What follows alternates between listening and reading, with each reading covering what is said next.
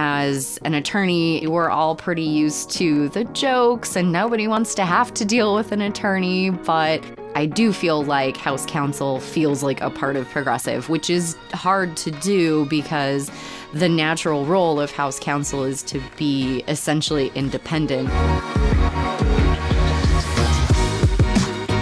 We are assigned cases from litigation representatives in the claims department. What Progressive calls its insured or customer, we call our client. Trying to help a client with just the things that they need to know in as layman's terms as I can. That you are A, there for them, and B, that they can trust you. That's probably one of the nicest things that I get to do in my role. I definitely enjoy being an attorney at Progressive more than I thought I would.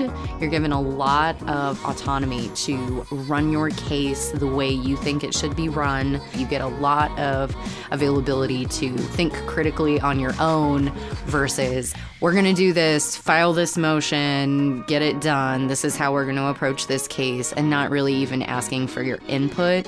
So it's really nice to learn and grow that way because you're not learning and growing when somebody's just telling you how to defend a case.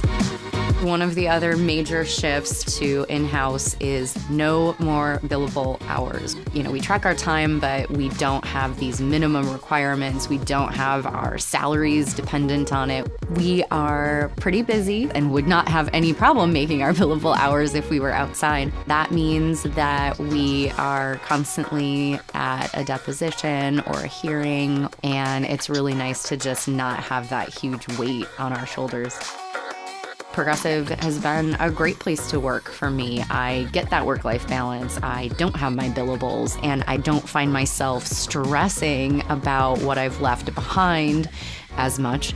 I think one of the reasons probably everyone that I meet at Progressive is so nice is because they're happy and they actually enjoy what they do. I can manage my cases the way I want, and I've been able to grow as an attorney because I have that autonomy.